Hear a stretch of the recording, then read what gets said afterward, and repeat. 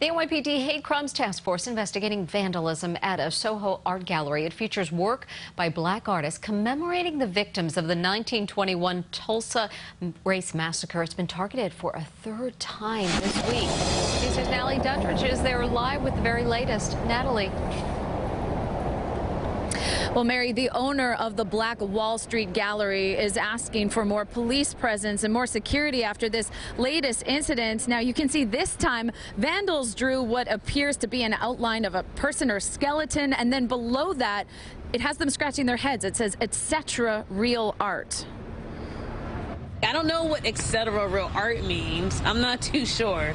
But if you're saying that this is not real, it is very real. It comes from a very real place. It comes from a very real place. A place where it's like, we're coming against trauma. We're coming against white supremacy. Amani Lewis's artwork is hanging inside the Black Wall Street Gallery on Mercer Street.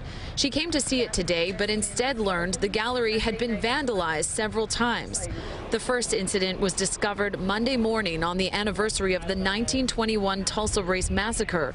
White paint was smeared on the words Black Wall Street Gallery. We're talking about Black Wall Street, and our whole towns were destroyed. People destroyed our houses, our communities. I mean, we made communities before and that got destroyed, so this is not surprising. The second incident, found Tuesday morning, had the letters EDHRLL scrawled on the window.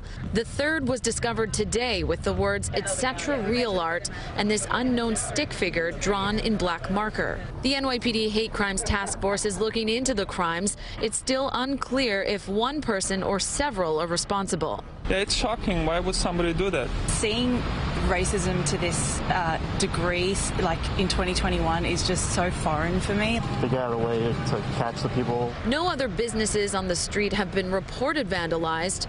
21 black artists from around the world are featured in this exhibit called 21-Piece Salute. It will be displayed here through Juneteenth, the observance of the end of slavery, which is June 19th.